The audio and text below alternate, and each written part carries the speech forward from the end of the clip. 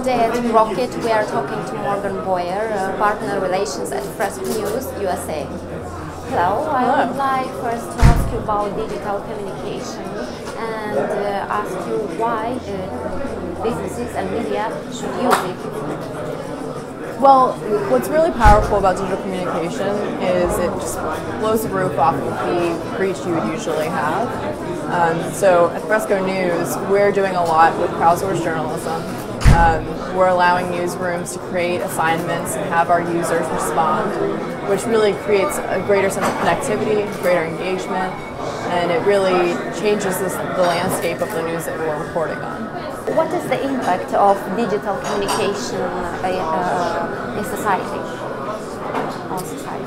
I'd say the impact is a greater globalization, connectivity, and we have a lot of, this generation in particular, the millennials and the upcoming Z generation, I think is the next one. This is what they've been raised with. So they've been trained to document everything, to constantly be reporting what they've been doing, even if it's not on a journalistic level.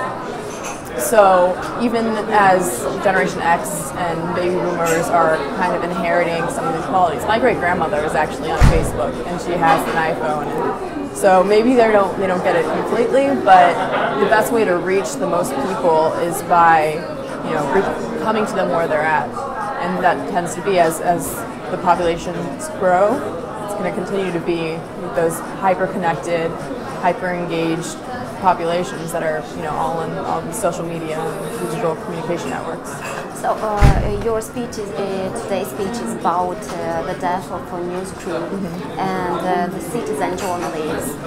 I would like to ask you what citizen journalism is. So I'll go into this at length in my presentation, but I'd say citizen journalism is the impulse to report without a publisher, to be able to report, edit, produce your content without having to worry about a gatekeeper.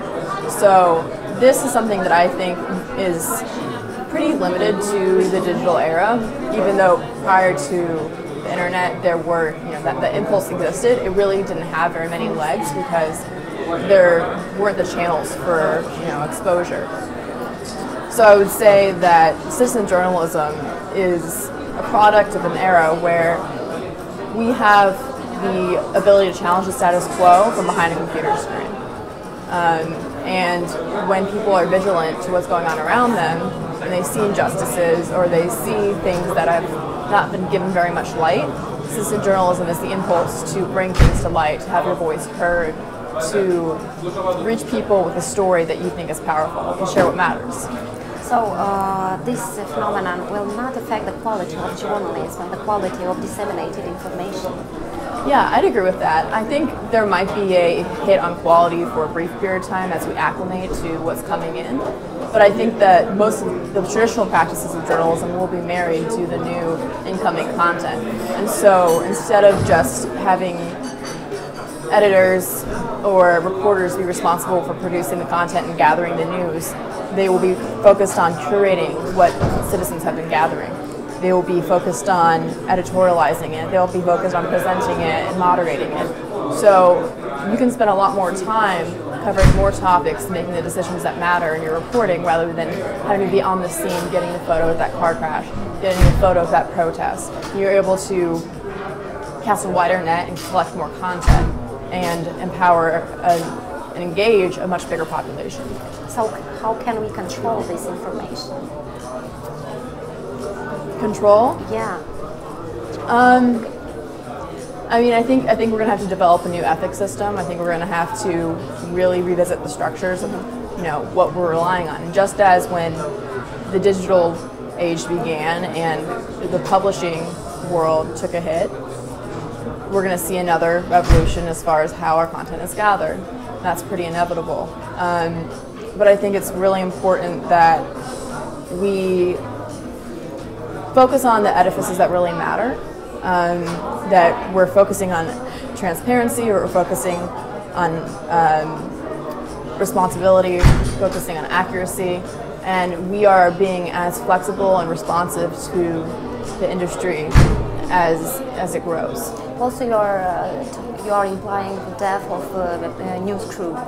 So is this the future of media? It's going to be a slow process, but I think once you've created a supply that is so grand and so expansive, you're going to realize that some people are not going to be able to keep their job. And as we see streaming services allow individuals to cut cables, and they don't have to pay for a subscription to a cable company or satellite because they have Apple TV or Roku or Google Chromecast. They're going to need to receive their news in a different way, and the companies are going to need to monetize in a different way. So advertising is going to change in that model, and so is reporting. And again, like I said, it's not going to be so much that people are going to no longer be needed to moderate this information that we're getting in, but rather they're going to have to repurpose it. They're just not going to be out in the field collecting it itself. And about today's event, I want to talk about its purpose. So, what is the purpose of this event, and what people should know about it? The Rocket Summit, yes, or the Rocket Summit. I think it's about an exchange of ideas in an area that few people might know even about. Meanwhile, there's a very vibrant culture and citizen population that should be accessed by these ideas.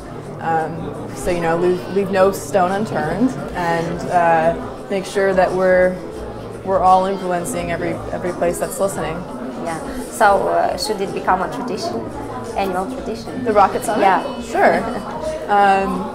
I'd come back. It's a very welcoming country, and every year we'll see new technologies emerging, new forms of digital communication and entrepreneurship that will really rock the boat and change the status quo. So yeah, I think it can only. It's about sharing experience. So absolutely. Thank you for the interview, and have a nice day. Thank you.